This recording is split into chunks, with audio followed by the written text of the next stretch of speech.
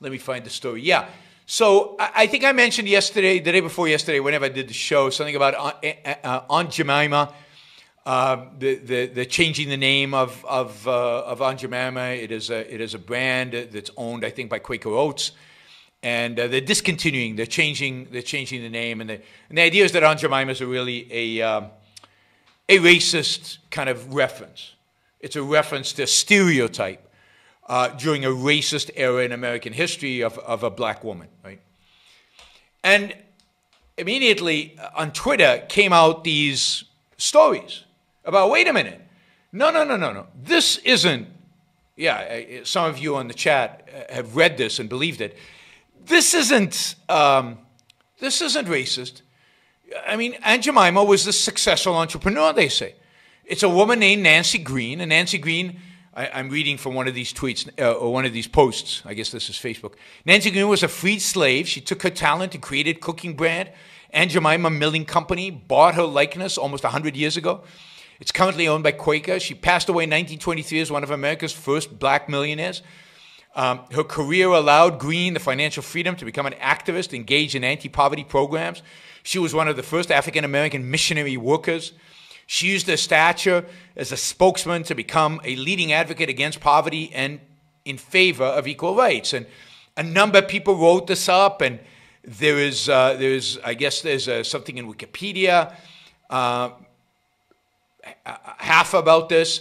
Although the Wikipedia story says that she was born as slavery, she was a good cook, and that she was freed. And then she rolled her talents into cooking brand that bought. She was a storyteller, cook, activist, and the first several African-American models hired to promote a corporate trademark as Aunt Jemima. She died in 1923 as one of America's first black millionaires. And this gets retweeted, and it's everywhere. And I guess it's on Wikipedia, and you know Wikipedia must be true. So somebody actually went and researched this.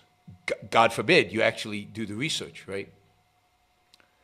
And it turns out that she wasn't a millionaire. That yes, she indeed was a former slave. She was a freed slave by the name of Nancy Green. And she was the first model hired to portray the character. But she didn't create a cooking brand as far as anybody can tell. There's no evidence of that. She did some activism, and she probably lived well. She made enough money off of what she did to live well. But there's no evidence she was particularly wealthy or that she owned this brand that was later bought by somebody else. She was not a partner in this brand. Indeed, the Aunt Jemima brand was started by Chris Rutt and Charles Underwood. And they named their new pancake flour after a minstrel show song, titled Old Aunt Jemima. Green, the model, was hired after Rutt and Underwood sold the company to R.T. Davis. And she was hired in order to become the image that already existed in popular culture, that of a mammy, a racist stereotype of an amiable, older, overweight African-American woman who served in a domestic role to whites. You can see that portrayal in Gone with the Wind. You can see the mammy there. The logo's changed 6 times in order to move away from the mammy stereotype, meaning the logo currently on Aunt Jemima product does not, as some have suggested, still depict Nancy Green. It doesn't at all. Right? So, if you actually study the history, if you look at the history as the people who I got this information did, then you find that a lot of the stuff that you read on tweets and on even Wikipedia is BS.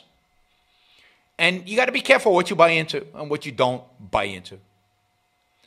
And what makes sense and what doesn't make sense. Now, Quaker Oats owns the band. They can do whatever they want with it. But I actually think not having an Aunt Jemima kind of that image makes sense, and it certainly probably make sense for their marketing trend. What we need today, what I call the new intellectual, would be any man or woman who is willing to think. man or woman who knows that man's life must be guided by reason, by the intellect, not by feelings, wishes, whims, or mystic revelations. Any man or woman who values his life and who does not want to give in to today's cult of despair, cynicism, and impotence, and does not intend to give up the world to the dark ages and to the rule of the collectivist brute. Using the super chat, and I noticed yesterday when I appealed for support for the show, many of you stepped forward and actually supported the show for the first time. So I'll do it again. Maybe we'll get some more today. If you like what you're hearing, if you appreciate what I'm doing, then I appreciate your support. Those of you who don't yet support the show, please take this opportunity. Go to yaronbrookshow.com/support or go to subscribestar.com, Yaron Brook Show, and make a kind of a monthly contribution to keep this going. I'm not sure when the next